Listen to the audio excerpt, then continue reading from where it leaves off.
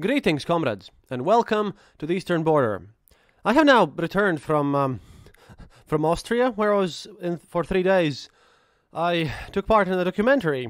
It wasn't a war documentary by no means. It was more of a philosophical one. I'm sure you'll like it. I've signed a bunch of NDAs, so I can't really reveal what's been going on there.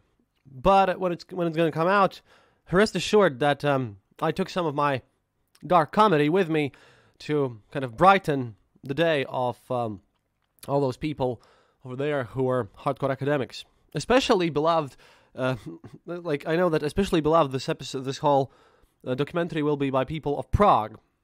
Yes, because, well, you'll understand. I'm really proud of the one joke that I made. However, well, I had left my microphone in Riga, therefore there were no episodes when I was in Austria.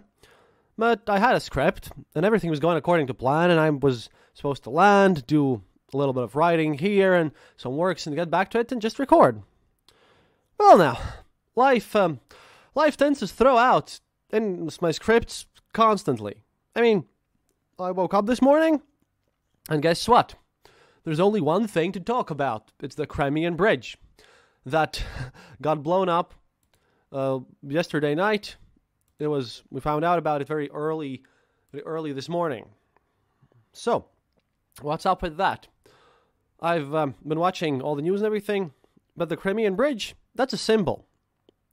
See, that bridge became a symbol of Putin's annexation of Crimea, of something that was, gonna go down in history books as this is what Putin did. It symbolized the reunification, as they call it, of Crimea with Russia. Putin himself oversaw the construction of this bridge, and it was built by one of his closest oligarch friends, the Rothenbergs, that group.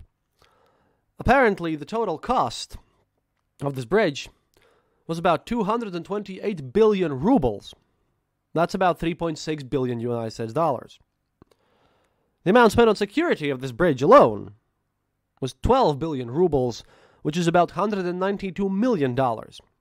They had a massive complex there because in the early days of the war, when the whole discussion started talking about how this bridge is going to be blown up with rockets or HIMARS or whatever, yeah, I was very skeptical about that because they had a massive anti-air defense system, like best anti-air defense system was placed there. They had like massive checks. The security was immense. There's a huge infographic out there that explains how it went through in so many levels.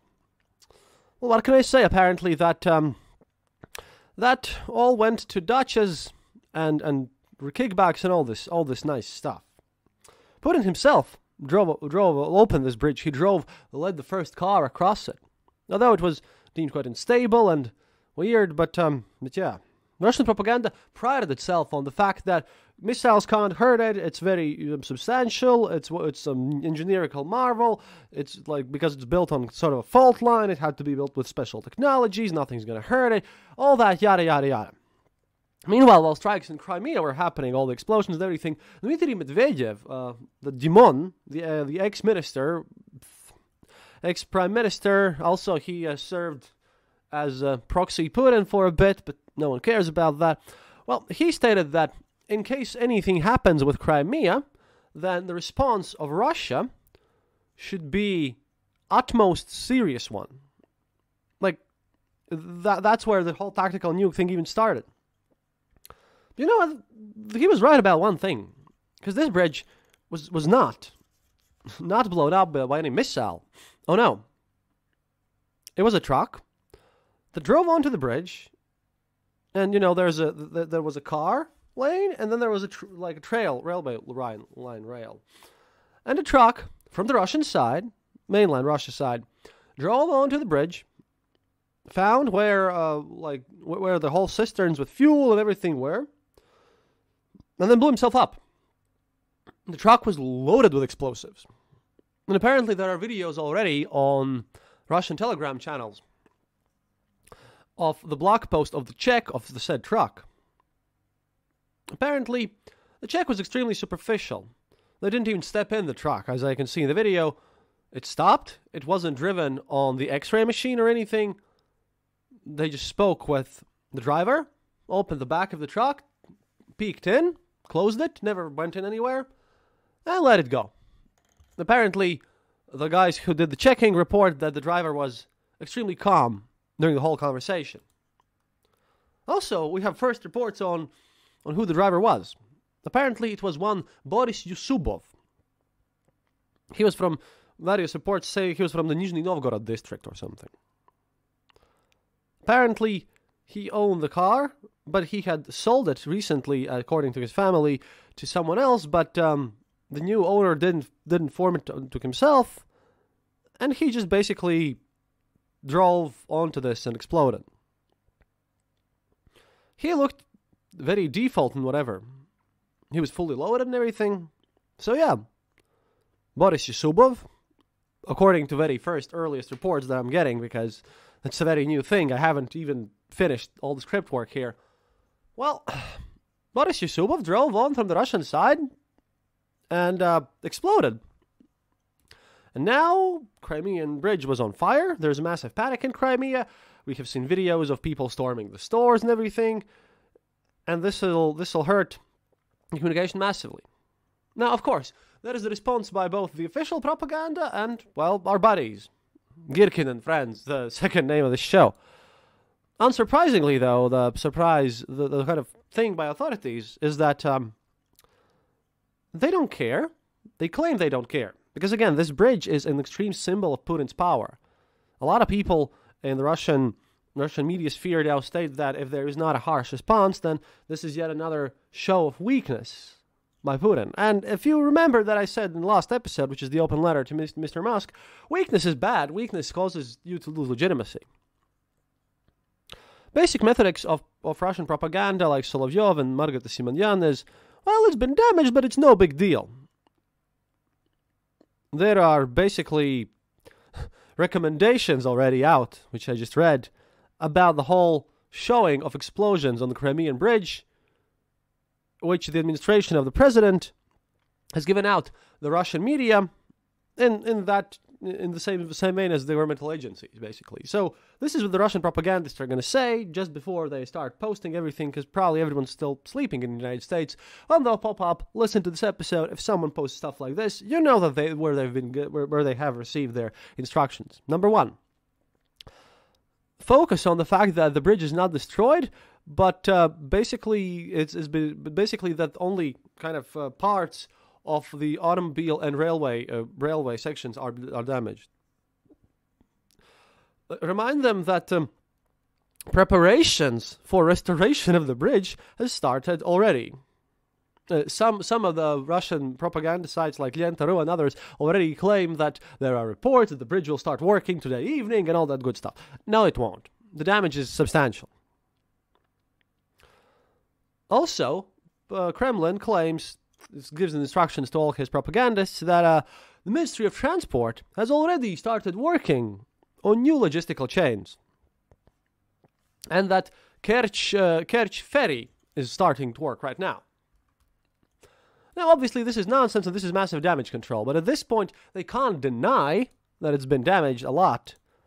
But started to plan, started to work. Yeah, they planned out this whole bridge in total, They put a lot of work and effort into it. And oh boy, that's a lot of dodges and corruption. And checkpoints on this object? I'm pretty sure that my military listeners are now thinking of bribes or something, but nope. Seriously, no. There were no bribes. These guys who checked the truck before going on there, apparently they're just as stunned as everyone else, and they were triple checked. They received no bribes. This was just an honest-to-God, utter incompetence and not caring about the bridge. Because this guy also, apparently, I haven't found any ties to Ukraine with him even. I mean, obviously, this was a very planned operation. You can't simply get a truck blown up there. But, the fact that it's the suicide attack, that's a bit scary. Secondly, well, we don't know what's going on. I've heard rumors, especially recently, about, say, the same Dugin's assassination, that Russian special services, who got into trouble after they tried to get some Wagner Group guys moved to Ukraine via Belarus by tricking them that they're sort of going to Turkey, and from there they're going to some missions, and that failed and that leaked. And I think we made an episode about that in 2021 or something, whenever that happened. that they've been trying to prove that their usefulness to Zelensky, and that they're going out and planning various diversions out on their own, without even giving much consultation with Zelensky or American colleagues. So this could be one of the things. I could see this being tied into that. Now, personally, I still believe that Dugin's assassination was FSB getting something really wrong. But, with this bridge explosion, might as well be a bit different. At any rate, how do you find a person that will blow himself up from the Russian side and won't cause suspicion and will be utterly calm? That's a surprising event. But now that I've told you the official response, because like I said, Margaret Simonyan basically just posted one word, and a question mark. Yeah, that was a bit weird. But then we have Igor Girkin and Wagner Telegram group channels. And here are some of the more interesting comments that they've posted. Let's start with our best buddy, Igor Girkin. As he likes to call him, Strelkov. I never use that word, but, same guy. Quote, "Best congratulations to Vladimir Vladimirovich in his kind of anniversary, 70th anniversary. Well, yeah, the best gift was given by the Honorable Kiev partners. The celebratory fireworks destroyed a whole section, and already they're writing that possibly two, of the automobile part of the bridge, and damaged the railway bridge. At the end of August, on the question, what should we await in the closest time? I, in Crimea, under witnesses, responded, you have about a month and a half, to take away your families, and then leave yourselves. After that, the Ukrs, as he calls them, will blow up the Crimea bridge. Well, I didn't expect this, but managed to hit with accuracy to a week. He's obviously not a happy camper right now. Then there's a Telegram channel called Zapiski Veterana, or Notes of a Veteran, from a guy who's actually there, and he's one of the more radical pro-war guys, who's also anti-Putin. He writes, quote, if under today's act of terrorism on the Crimean bridge, which clearly was organized by Ukro terrorists, the president of Russia personally won't answer and do some measures and some responses to this, then this will be a sign of the weakness of the president, just like I told you earlier. Krimsky Bridge is a symbol of the era of Putin. Attack on the Crimean bridge, it is an attack on the Putin itself. In response to this act of terrorism, in Ukraine, no bridge should be left standing. You know, this is another symbol that really matters. Another message that goes through these channels, that's a bit longer one, basically states that, these Telegram channels also have received and saw these instructions that I just mentioned, and Cost News posts, the dumbest thing that you could do right now is to start calming down the country, stating that nothing scary has happened. Oh yes, it did happen. Yes, of course, the bridge hasn't been crushed completely, and you could repair it. And of course, there might even be some of those logistical chains somewhere else, but who's going to guarantee their security? Even if they exist, what if they're going to get blown up? And the guys doing the repair work? What if a missile or a drone strikes them? He basically mentions that the whole, propaganda instructions and the methodics of everything, that basically, shows that, nowhere is actually really safe anymore. Apparently, well, I can't really state that it definitely was Zelensky who gave off on this order, but whoever did, in this case, actually managed to succeed. And also, another channel, Starszy Ed, which is, well, a Spetsnaz guy, an ex-Spetsnaz guy.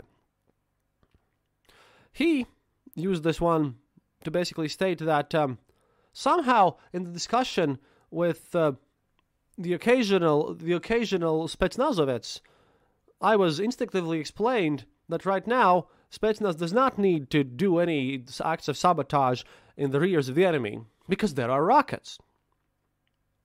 Well now, apparently, if there's a will, there's a way. And maybe we should ask those guys what they've been up to as well.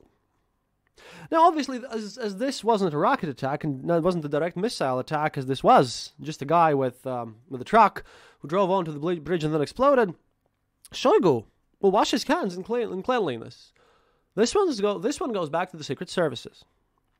And yeah, talking about that, I have some interesting interviews planned. I'll just have a bit of rest because I was working yesterday, so that's coming. But yeah, back to the topic. Spetsnaz guys. Security guys. I really wish to see more reaction of what exactly happened and how they're going to react. Because, oh boy, heads will roll. This bridge is too much of a symbol. And in the birthday of the president, of Putin, for this old mafia guy, and again, listen to my previous episode, you'll understand why weakness is so terrible to him. Yeah, this is kind of like a spit in the face. He now has to react. If he doesn't, then interesting things might start happening. And that's it for today, since, well, it just happened and this is everything that I know of. We'll be back soon enough. I wish to go back to a bit more calmer episodes. At the same time, if you like the show that we're doing here, please consider supporting us on Patreon, patreon.com/theeasternborder. We charge per episode, and we charge for 4 to 5 episodes per month. So please set up your monthly limits there, but, every Patreon that we have actually really helps us. If you're more a one-time guy, then you can go to theeasternborder.lv, our homepage, where you can listen to the episode without ads, and click the donate button there. We have PayPal, but you can donate with a card there. That also helps all of our expenses, and especially now since I'm dealing with a tax man, trying to explain to them what Patreon is. Or if you want to help the show in some other form, I always respond to messages on Twitter because email is weird. Patreon messages are weird. I have a lot of things that I need to send people and do right now. But if you want to for sure contact me, then Twitter is my most used platform. You can not even sit there. I have grown my audience, which is nice. We're pretty big, aiming for the blue check mark. But yeah, please, we would be very much appreciative of your support, and we'll of course carry on giving you the best news that we can. До свидания, товарищи. And remember, happiness is mandatory.